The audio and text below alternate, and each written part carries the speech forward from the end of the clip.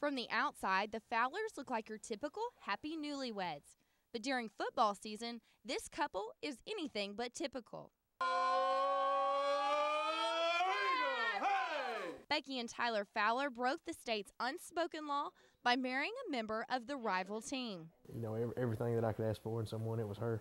And then to find out she's a Bama fan, that was the only possible deal breaker, but I thought, well, I'll just deal with it. I found out, didn't know how I was going to tell my parents, but I just knew he was the one, so I could look past that. I thought my buddies are going to disown me, you know. Despite being head over heels for one another, they rarely tip their hat to the opposing team. I will say, good job with your win. That's about as far as it'll go.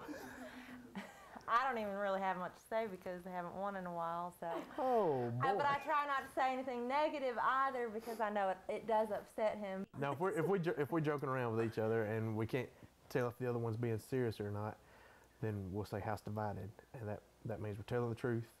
You know, we're not joking.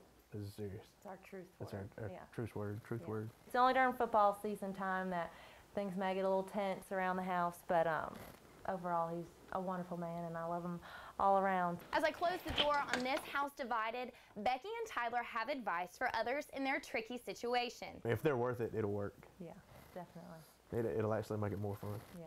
Reporting in Tuscaloosa, Molly Mitchell,